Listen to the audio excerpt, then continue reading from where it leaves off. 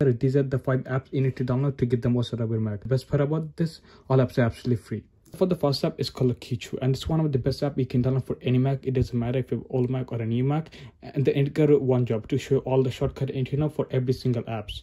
To open up KeyClu, there's a 2 way you can do it. So by first one is by pressing command 2 times and then holding it, but then for the second one by just holding the command, and it's gonna show you all the shortcut So let's say I open up Spotify, and then after that I just hold the command for a few seconds.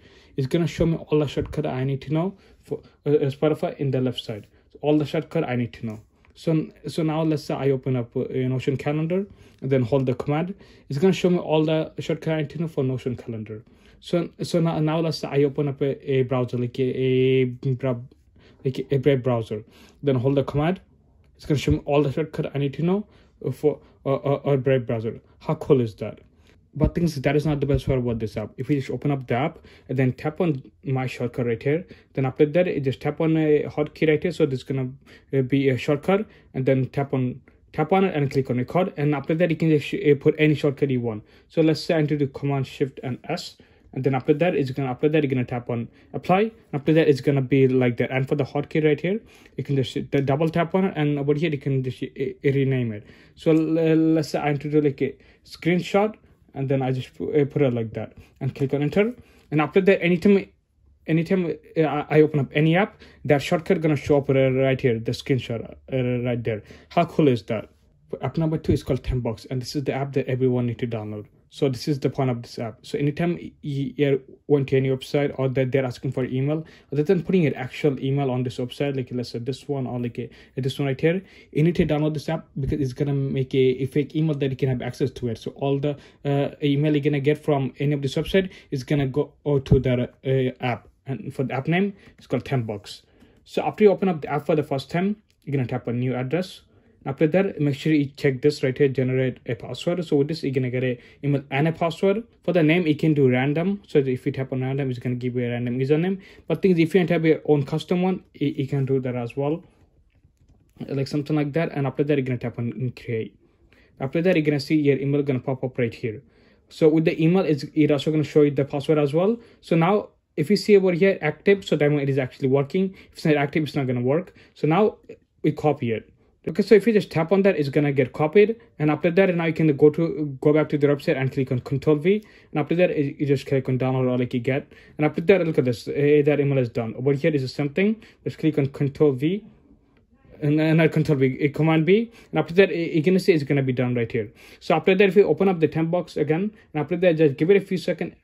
As you can see, still there's no news, but if you just give it a few seconds, all the email is showing up right here. So look at this, after a few seconds, the email show up right here, and if you just tap on the email, look at this, this is the full email. If there's any link, I can just get the links. There's a link right here. If you just tap on it, it's gonna open up that. App number 3 is called AppCleaner. So anytime if you uninstall an app, like you delete the app, sometimes in that app, it delete the app, but things, all the file in the app is not deleted. So that's the point of this app. So if you just delete the app by using this, it's going to delete everything from that app. All the files, all the images, everything in that app have access to, is going to remove all of it. So this is how it works. So first thing you have to do, you have to open up your Finder, then you're going to tap on application. After that, you're going to find the app right here. So with this, you can do with any app, it doesn't matter. So let's say into this app right here, if you just drag it down, then it's going to look something like this. So look at this, it found 3 files. One is the app, there's a file, and there's another file, and you're going to click on remove. Boom, just like that, everything from that app is gone. How cool is that? So this is gonna work with any app. You drag this down right here, because everything is gonna found right here.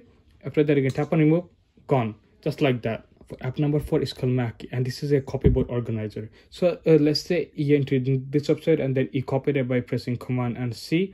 But things, now you enter like another website, and then you copy this right here by pressing on Command and C. So next time if you want to paste that, it's just gonna paste the latest one. So the last thing you copy like before that, like this one right here, it's not gonna paste. It's just gonna paste the latest one. So sometimes it is annoying. But things with the copyboard organizer like Maccy right here, if you just tap on it, it's going to show everything that I copied right here. And look at this, everything I copied is going to show up right here.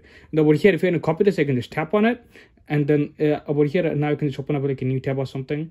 Now I can paste this anywhere because it's just going to paste that. How cool is that? So this app is so with this app, Maccy, it make your life so much easier. For app number 5, it's called Rectangle, and it's one of the best split screen app you can download for absolutely free. So this is how it works. So I want to get this browser on the left side, I do command and left, and it's going to go to the left. So let's say I want to do Notion to the right, I do command and right, it's going to go to the right. As simple as that. But things, if you open up the app, there's a lots of customization you can do. So that's the left hand, so that's the command left.